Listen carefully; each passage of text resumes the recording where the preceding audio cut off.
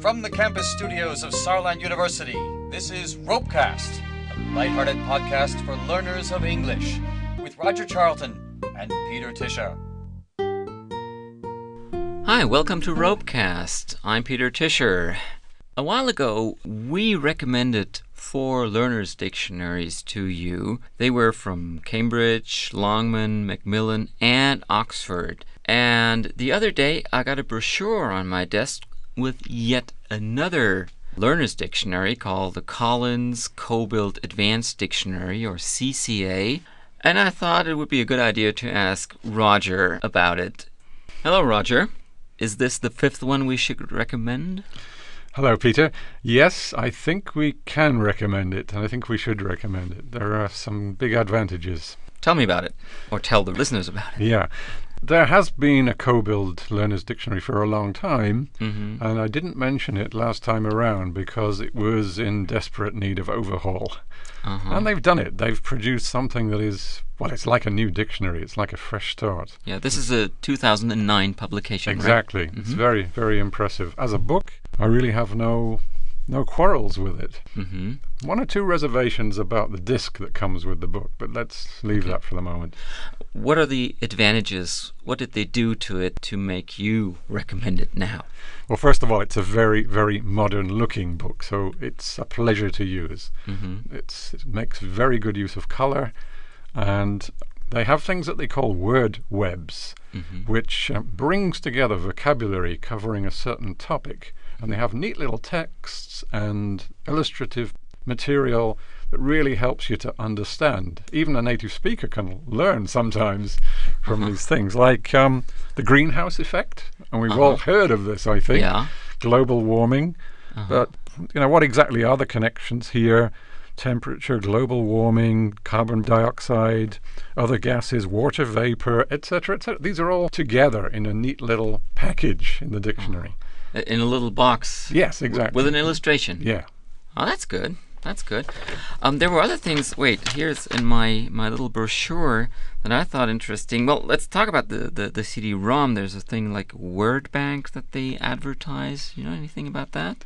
Yeah, this too helps the learner to build vocabulary in certain areas. So, okay. You can work on it. Maybe something that is related to your studies or your For example, job. let's say law. Exactly, yeah. And so on this disc you would find a word bank on law, legal terminology. I think even more important, thinking about banks, buying the dictionary also gets you a PIN, one of these identification numbers. Personal identification number. With that, you have access via the internet to a thing called the Bank of English. Yeah, it says here, Cobuild comes Zugangscode in German. Oh, this is in German. Right. Yeah, no access code. Well, what will that do to me? This brochure talks about 645 million words of the English language. What do they mean by that?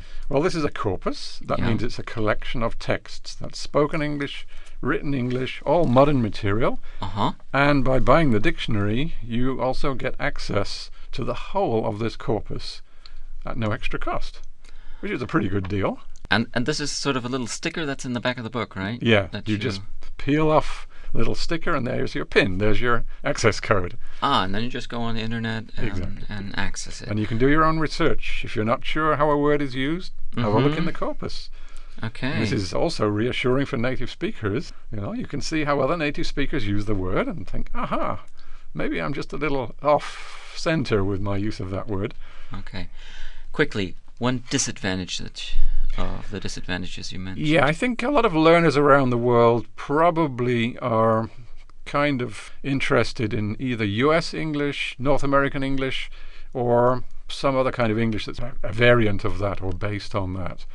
And this dictionary seems to me to be a little bit UK oriented, at least when it comes to pronunciation. Okay, that would be a disadvantage for me, for example. You can listen to perfect British pronunciation of words and phrases, but not US. Okay, that's a little bummer. But other than that, looks fine. Yeah, you've got frequency information, you know, which are the really important words. You've got lots of help with synonyms, antonyms. You've got these word partnerships, they call. That's collocations. Which word typically are used with which. You have, of course, the usual pictures, etc. You have usage notes. You have really just about everything you could want from a dictionary. Okay, sounds good. So, folks, if you have around about €35 in your pocket and you don't know what to do with it, then the Collins Co-Built Advanced Dictionary may be an idea to spend it on. Bye for now. Listen to us next week or the week after that when we will publish our next podcast. Bye. You've been listening to RoPeCast, brought to you by Saarland University, featuring Roger Charlton and Peter Tischer.